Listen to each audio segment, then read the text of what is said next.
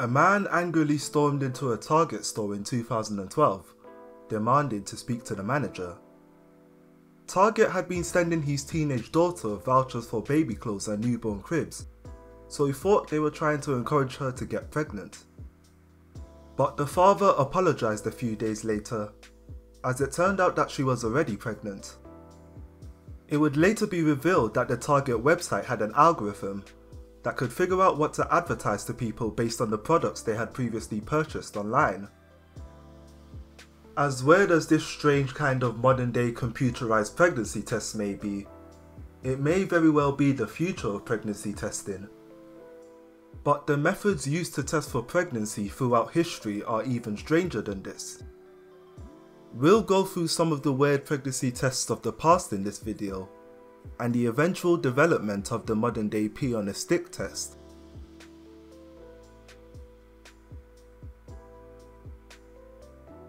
You can tell if a woman is pregnant based on physical signs alone after about a month after conception. Early signs of pregnancy include missing your menstrual period, breast tenderness, or early morning sickness. But people have always wanted to know if a woman was pregnant or not within a few days, probably for reasons such as future planning or just pure impatience. An early example of a pregnancy test can be seen in Egypt from around 1900 BC, and even back then, they had the idea of using urine to test for pregnancy. There's a text from the Berlin Papyrus which instructed a woman to pee in a bag of either wheat or barley seeds, and if they were pregnant, the seeds would germinate. The method was actually tested by scientists in 1963, who showed that pregnant urine actually caused germination 70% of the time, so the ancient Egyptians were definitely onto something. Some other ancient tests involving pee included dipping a nail into the urine to see if it would rust, which indicated pregnancy. In another test, urine was mixed with wine, and it was observed to see if any reaction occurred. But urine wasn't the only substance used to detect pregnancy. We have two very strange pregnancy tests from the writings of the Greek physician Hippocrates.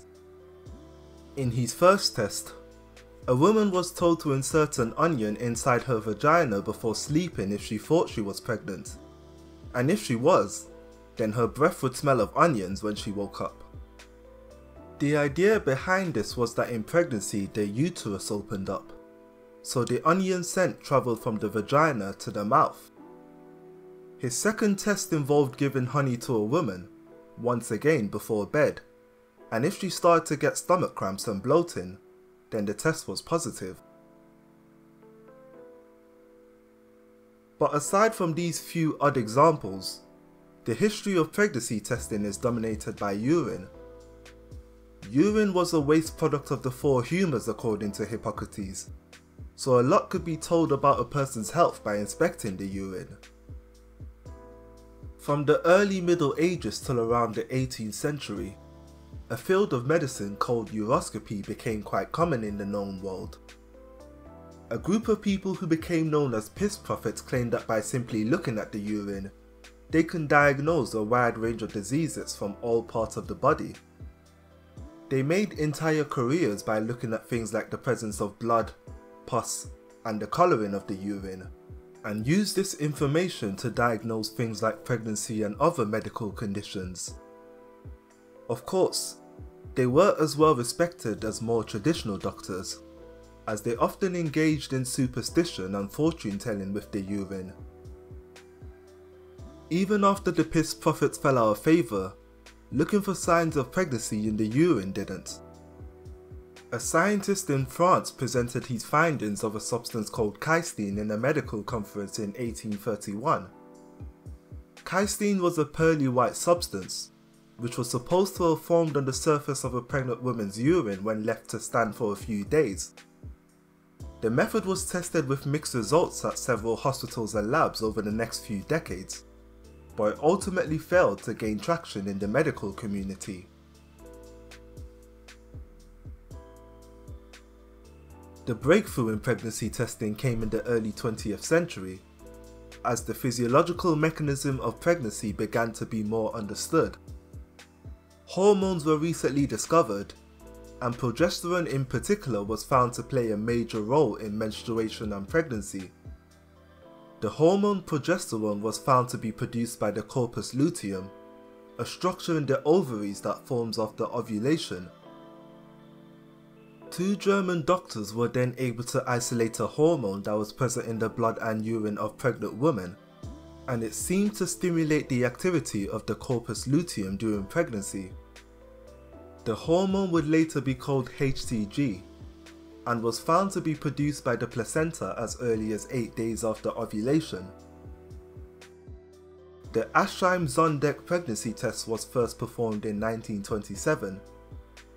The test involved injecting a woman's urine into a mouse, and then dissecting it after a few days. In a positive test, a heavily bleeding corpus luteum could be observed in the mouse's ovaries. The test was 98% sensitive, which is quite surprising for a test that essentially boils down to making a mouse horny with your urine. The test was slightly modified in 1931, and rabbits were used instead of mice. So for the first time ever, a doctor could reliably tell if a woman was actually pregnant before she missed her period. However, to conduct a test you had to kill a rabbit, so people started to look for other ways to detect pregnancy. A test that became mainstream was similar to the rabbit test, but was performed on frogs instead. An injection of a pregnant woman's urine caused the frog to lay eggs only 12 hours later, so this test had the advantage of being faster and not requiring any animals to be killed. The test rapidly spread worldwide between the late 30s and the 70s, and the African clawed toad was exported in large quantities to Europe and America. But the widespread exporting of the xenopus toad had an unfortunate side effect, as they were carriers of a deadly fungus, which killed many frogs and other amphibian animals. This has resulted in a massive decline in amphibian populations worldwide, with now up to a third of amphibian species being globally threatened. As well as these environmental effects, the testing on animals were also very expensive, so doctors wanted to find a cheaper method of testing pregnancy. Something used very briefly to detect pregnancy in the 60s and 70s were a few drugs that were chemically similar to the combined contraceptive pills in use today. A pregnant woman would have no response after taking the drug, whereas a non-pregnant woman would menstruate again after a few days. It was a very accurate method of detecting pregnancy, but was quickly abandoned due to fears that it might cause birth defects. The medical ultrasound also became widely available in 1961, so parents had the privilege of seeing their baby before it was ever born, but it was only reliable in detecting pregnancy after about 5 weeks. The turning point in pregnancy testing came with the development of immunoassays. With immunoassays, you could detect the presence of a substance using antibodies, which is how the pregnancy tests of today work. The first antibody test for pregnancy was developed in 1960, and it involved attaching anti-HCG antibodies to sheep's blood, then mixing it with a woman's urine to see if they would stick together. The antibody tests nowadays involve a much simpler chemical reaction, which produces a change in colour in the presence of HCG. They were first made available for home use in 1971. The drawback of these first home kits is that they resembled a high school chemistry experiment, took 2 hours to get a result, and were only 75% sensitive when performed by non-medical professionals. The current pee-on-a-stick pregnancy test first came to use in the 90s. They are incredibly cheap, can give you results within a minute, over 99% sensitive, and can detect pregnancy less than 14 days after ovulation. So even though it seems like pregnancy testing has reached its peak, I can easily see a future where a pregnancy test could detect pregnancy immediately after conception, and even tell you the gender of the fetus and who the father is.